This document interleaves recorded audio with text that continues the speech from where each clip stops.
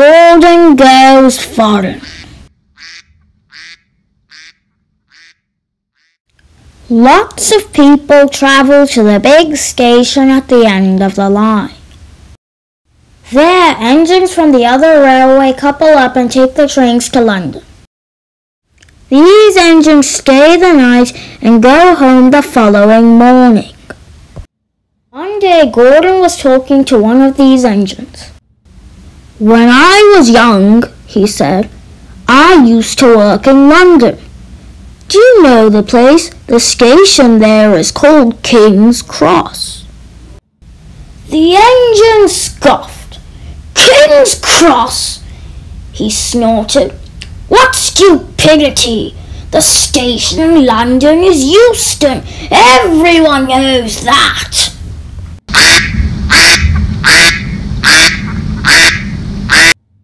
They argued till they fell asleep. They argued when they woke up.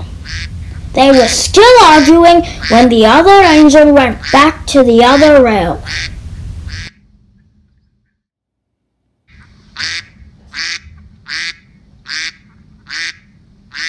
"Won't you just be quiet?" "Oh, stop quacking, Gordon. For all I know, you could be talking to a duck. Ha ha ha ha."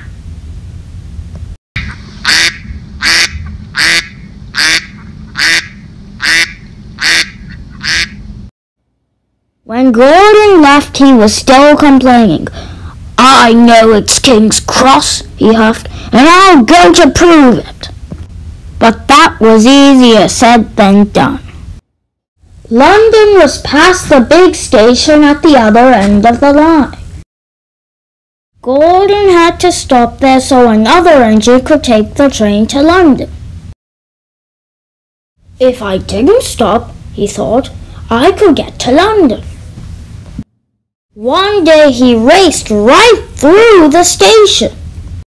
Next day he tried to stop before they could uncouple the coaches. Gordon tried everything, but nothing worked. "Oh well," he thought to himself, "I'll never get to London." The next day, Gordon pulled the express to the station as usual. He uncoupled from the coaches and went off to rest in a siding. The coaches waited and waited, but no engine came.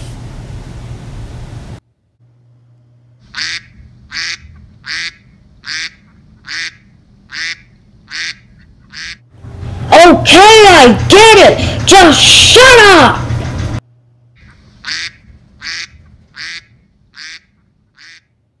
The station master came out and spoke with the driver. The driver came back looking very excited. He told them what had happened. "Silly duck! Wait, what? Don't stop! Don't stupid duck! You stupid bird!"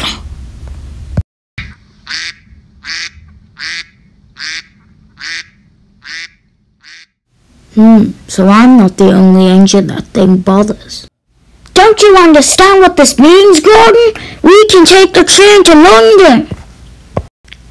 "Hooray!" said Gordon. He hurried away to couple up to the train.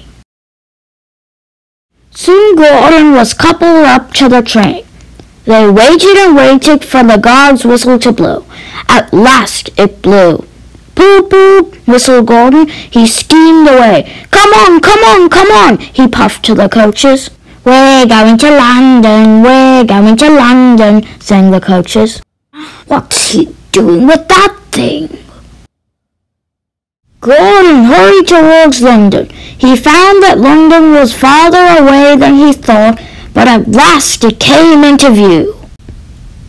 "Boop, boop," whistled Gordon as he puffed in grandly. Everyone at the station cheered. He looked at the sign through all the steam. "St. Pancras," he thought. Well, at least it's not Euston. Then the scheme started to go away, and Gordon saw the sign more clearly. "St. Pancras?" he gasped. "What?"